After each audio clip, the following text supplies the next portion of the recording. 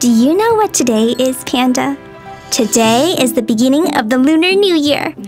We celebrate the new year with big feasts where friends and family come from all around to share yummy foods and be together. As part of the celebration, lucky red envelopes called hongbao are given to kids like me. Grandma and Grandpa tell me that they're given out as a symbol of good luck. But it wasn't always a time of joy and celebration, Panda. No. Legend tells of a monster so scary that all of China was scared of it for many, many years. He would creep into a village by hiding in the shadows, attacking and scaring the villagers, destroying crops, and being very, very naughty. His fur was black as night, with a tail of a dragon and big, scary claws, a head shaped like a lion, and eyes yellow like fire. His name was Nian, which means year in Chinese.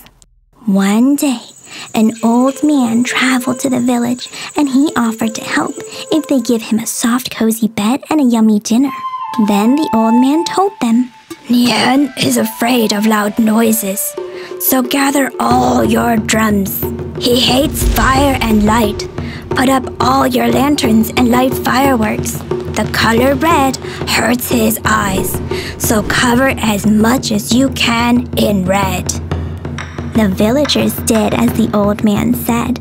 They hung red lanterns and banners, dressed in red robes, and that night, when Nian appeared, they banged their drums as loud as they could, lit all their fireworks, and chased Nian away, never to return.